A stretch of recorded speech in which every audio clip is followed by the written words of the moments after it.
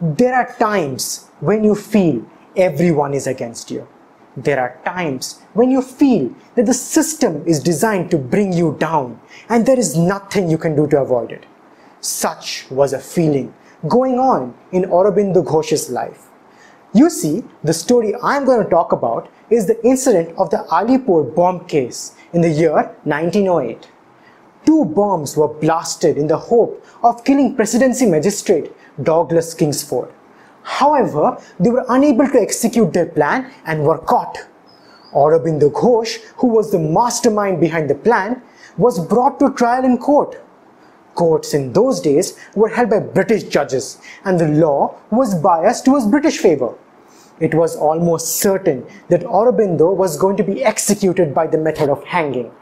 No lawyer was confident enough to go against the British court. It was beyond question that Aurobindo had no way out of this.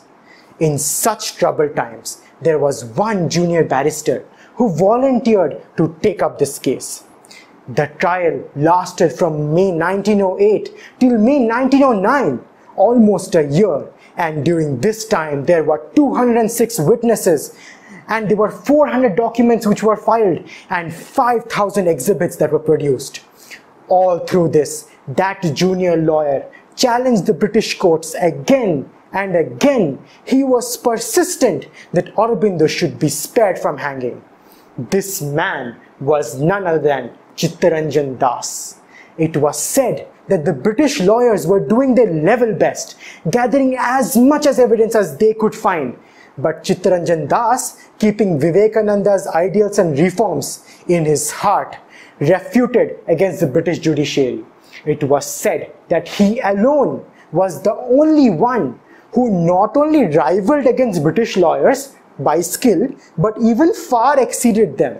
And he even spent 15,000 rupees from his own expenses for the case, which was a huge amount at that time before India got its independence. Finally, the judges had nothing to do but oblige to him and release Aurobindo Ghosh. This was one of the biggest victories for Indian freedom struggle, where an Indian lawyer with all odds against him could even make the British government bow down and yield to his might. Aurobindo Ghosh was so overwhelmed by Chittaranjan's grace that he gave him the honorary title of Deshbandhu, meaning friend of the nation. And Ghosh, following this incident, emerged as a sage and a prominent figure in Indian history.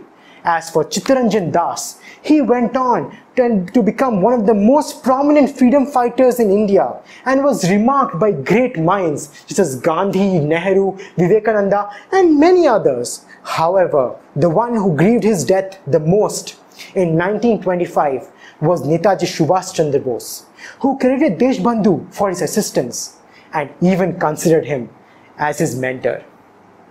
Thank you. My name is Sambit Sanyal and this was my story on Chittaranjan Das.